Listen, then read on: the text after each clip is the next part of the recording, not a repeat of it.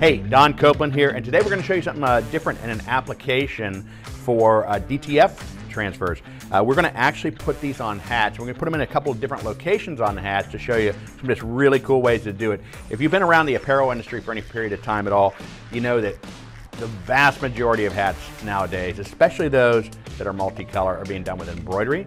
While embroidery is an awesome way of decorating, it is time consuming and it is limiting. I mean, you have to digitize all the different colors and go through color changes. You know, you might only do a half dozen hats an hour if it's a multicolor type of job.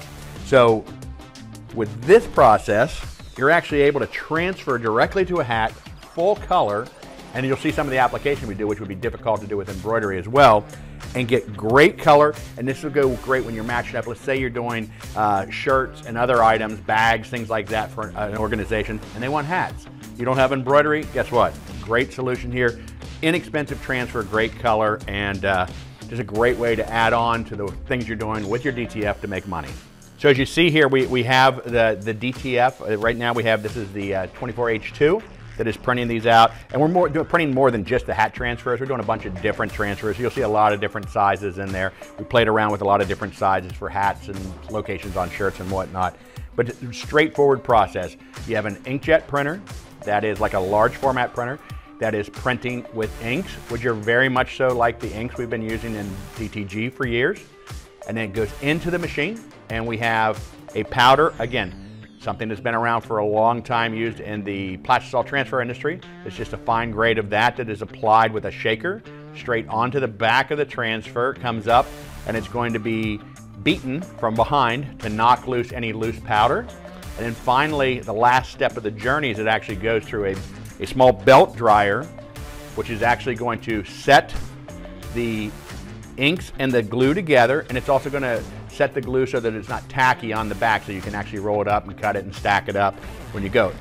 That is where these transfers came from, and as you can see, some of these smaller ones we're doing are going to actually, you might have 2 or 3 cents into them. There's not a lot of money to be getting full color that you can apply to items in places, especially hard to do placements for direct to garment or embroidery. So what we've done is we've turned the hat around, and we've put it on here, and I've actually gave it a quick press to flatten this out on the back. And what I'm going to do is I'm going to just put this small logo right here over top of this right here. And as you see, I've trimmed it pretty tight at the bottom because I want to get kind of close to this. So I'm going to bring it in here. What I'm going to do now, just go ahead and press this.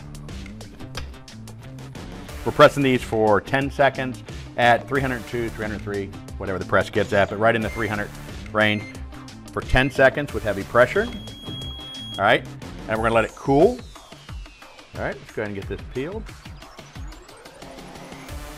Straight back, there we go. Now I'm gonna take and just put this is a piece of a finishing sheet that we would use for DTG or other things like that. Put that over top of it. We're gonna give it another 5 seconds at heavy pressure. What this does is this sets the glues a little deeper, and it also is going to improve the rub fastness of the transfer itself. All right, unleash that. There we go. Pretty cool application. Turn it around here. That is not something I want to do with embroidery. I don't know about you, but I think that's pretty cool. You could actually even just do this on the back of a hat, and then people would go for that. Strange placements like over here on the side, bills, things like that. We're going to try a side placement on as well. We put the logo right on the side. All I did is just rotate the hat 90 degrees. I'm going to go ahead and give this a quick press. Again, 302, 303 degrees, 10 seconds at heavy pressure.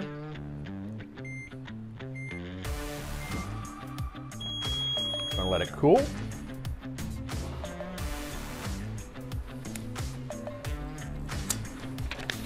And that quick finish.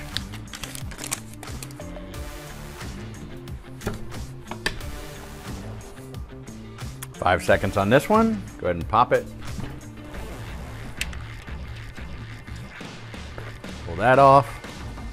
There you go. Cool side placement and a bill placement on the same cap. There we have it. So this has been like just fun with caps with Don and Hannah.